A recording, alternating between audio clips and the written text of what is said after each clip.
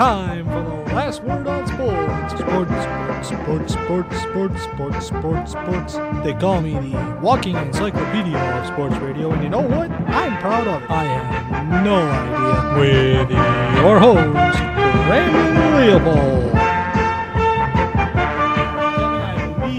We have Jim Brandstatter on the phone. We have the University of Michigan color commentator and Detroit Lions color commentator Jim Brandstatter joining us now on the last word on sports. Mr. Brandstatter, out of respect, I have to ask this. May we call you Jim?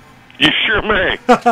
All right then, Jim. First of all, thank you so much for taking the time out of your busy day to do this interview. Glad to be with you. Mount Pleasant's one of my favorite places. Well, Ann Arbor is certainly one of mine. Kevin and I had sat down with Zoltan Mesko earlier today, and we asked him this question, and now we're going to ask you: how do the Chippewas look to you as we go forward into year 2 under Rich Rodriguez? The Wolverines, that is. As in, do you I see? was going to say, you know what? The Chippewas are going to look good depending upon how that quarterback does up there. He's getting a lot of preseason play. I meant to say, how does the University of Michigan look to you? Forgive me for that little flub. No, that's okay, because I was going to say, you guys get yourself a quarterback up there. We have Chippewa fever. That's right, yes, Chip. Who's going to be a pretty good one. I know he's getting a lot of national attention. He's going to have some pressure on him. But from Michigan's perspective, I think you can talk about the quarterback as being the big difference in what they're going to be like this fall.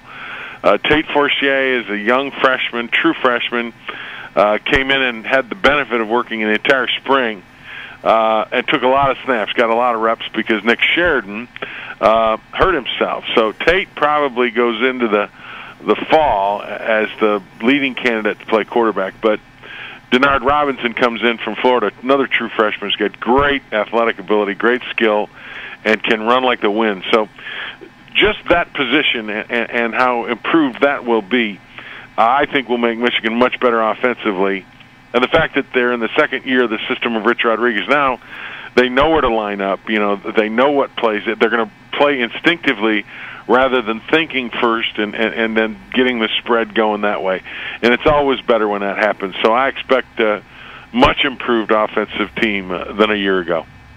So overall, for the whole team, defense included, do you think this is going to be, a good season, maybe a winning season, or just like a 5-win season? I think that they're a bowl team. I think that they're in a 7-8 win range.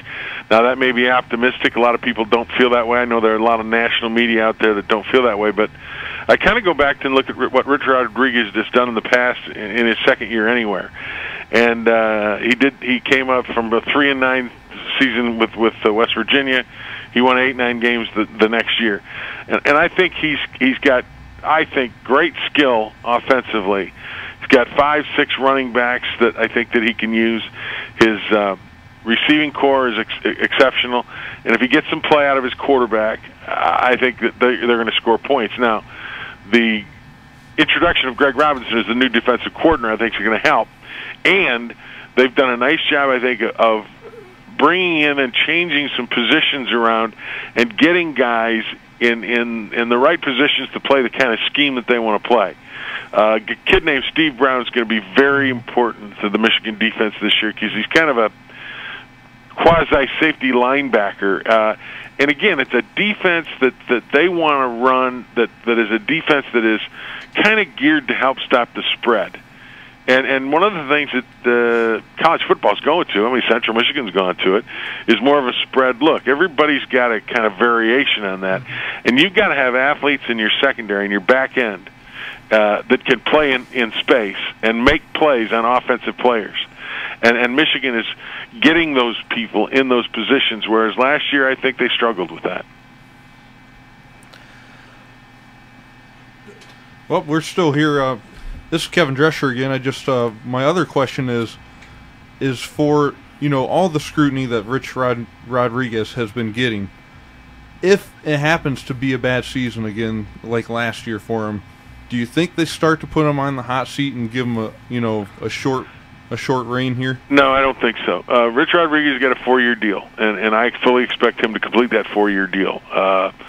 It doesn't do any good, and I'm talking about all over college football. It doesn't do any good that if you give a guy, comes in and he brings in a new system with him, he brings in a new staff, recruiting is brand new in a different area, and if you start putting him in the hot seat or telling him his job is in jeopardy after a second year, you're never going to have a winner. You're never going to have a coach that's going to want to come and coach for your university, because that's just not enough time in today's college football, given the fact you're bringing in a whole new system and a whole new staff into a new program in a new state. You can't expect somebody in 2 years to completely turn that thing around. You've got to give him a full complement, a 4-year recruiting run, and then make a decision on whether you think he's going in the right direction. Okay, also we were wondering, do you think that the Wolverines have a chance against any of their big three rivals, that being Notre Dame, Michigan State, and Ohio State, which last year they lost to all three of them, and that was only the second time in history. I think the other time was 1987, and that's a big thing to the Michigan faithful is, at least trying to get some wins against some of those teams, especially Ohio State. Yeah, I think they do. I absolutely think they do. I think Notre Dame is going to be a great test early, for them. I mean, last year, Michigan turned the ball over about 15 times against Notre Dame in an awful rainstorm down in South Bend. But they weren't, they were blown out in that game because, Notre Dame got 3 drives of 20 yards or less for touchdowns. And my belief is that if they don't turn the ball over and their offense plays better and has a quarterback that's a playmaker, they can play with any of those teams. Ohio State will be interesting at the end of the year because I think they've got some questions they've got to answer. Everybody's ready to put them in the national championship because of Terrell Pryor, but they lost some great talent in Laurinaitis and Freeman at linebacker, defensive linemen, secondary guys that went early in the draft, and a guy named Beanie Wells. So it's not like Ohio State right now looks loaded. They're going to be real good, and clearly Pryor's a great player. But they've got some things they've got to prove, and we'll see how good Ohio State is when they host SC in Week 3, I think, of the season. So I think, Michigan's got a good shot at Michigan State in East Lansing. Michigan State's got some, they lose Ringer, they lose their quarterback. So they've got some things they've got to prove. And Notre Dame, again, I think it's going to be a good team, but it'll be a great test, and I think Michigan will be very competitive with all 3 of them, yes. Jim, Brandon Leopold back here with you. And by the way, University of Michigan and Detroit Lions color commentator Jim Brandstatter joins us right now. Jim, you had the opportunity that not very many people had, the opportunity to suit up, put on the winged helmet, and play for Bo Schembechler. And for those that are casual college football fans that don't really know what University of Michigan football is all about, what is Michigan football all about?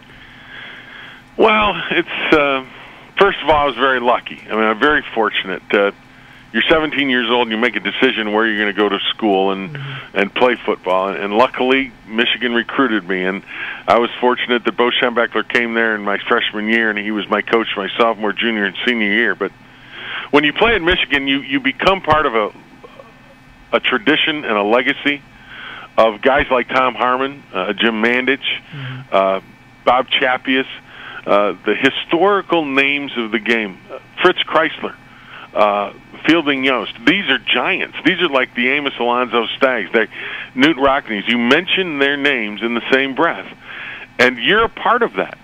You become a part of that tradition. And to me, when you talk about a Michigan man, you talk about a guy who, is straightforward, honest,